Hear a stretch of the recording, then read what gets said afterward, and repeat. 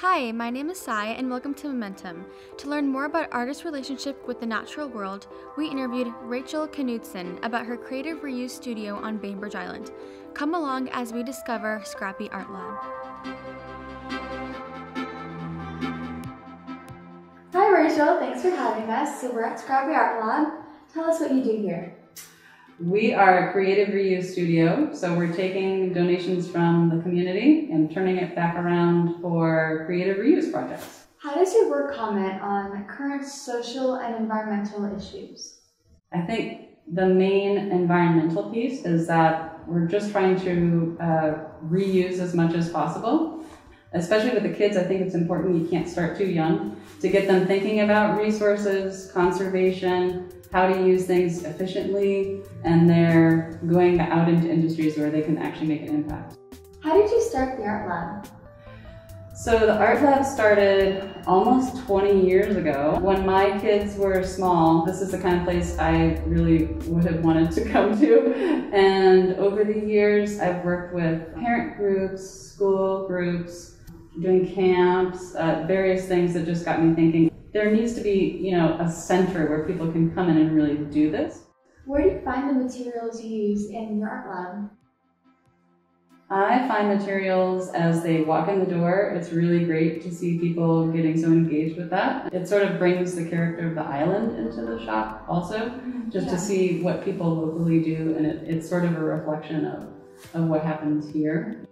How do you encourage the people around us, like in our community and our audience, to get more conscious about the environment, and what are some ways to do that through art?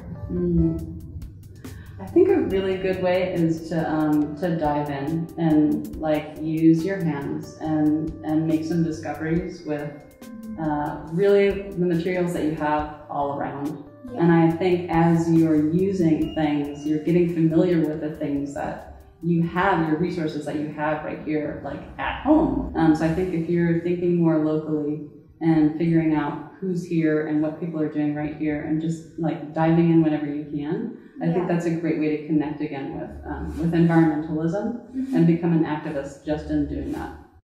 The work you do here empowers the youth through the lessons you teach them. How do you think they'll take these lessons forward in their lifetime? I think the kids are pretty inspired when they're working here, and I think they're becoming more confident in their making and in their building, and even in the idea of making less of an impact as humans on the planet, and really we talk a lot about just staying positive and treating people well and treating the environment and nature well. I think the kids are learning some confidence around just their own experimentation and their own self-expression, and what it means to really work together.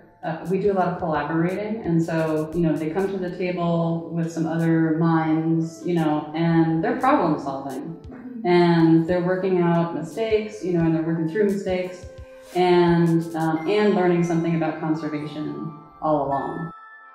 Thank you for having us. Make sure to keep us posted. Thanks so much for your visit. That was fantastic. Thanks for watching. To learn more about Scrappy Art Lab, visit scrappyartlab.com or find them on Facebook and Instagram. See you next time as we discover more about art here in the Puget Sound region.